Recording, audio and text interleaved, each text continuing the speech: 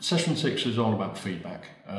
It's all about after the event, if you like. So after the teaching's taken place, what do we do with regards to things like marking and actually giving feedback, giving proper feedback, and also getting feedback as well.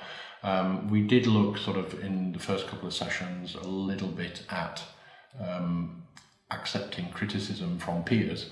But what we also need to be able to do is accept criticism from our students as well.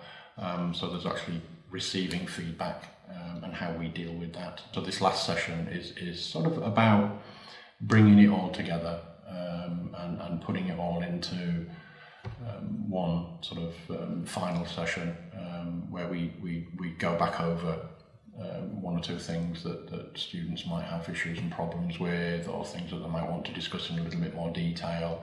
Again, content-wise, it's probably only about an hour, so there's lots and lots of scope for discussion and group work as well, looking at feedback and giving feedback.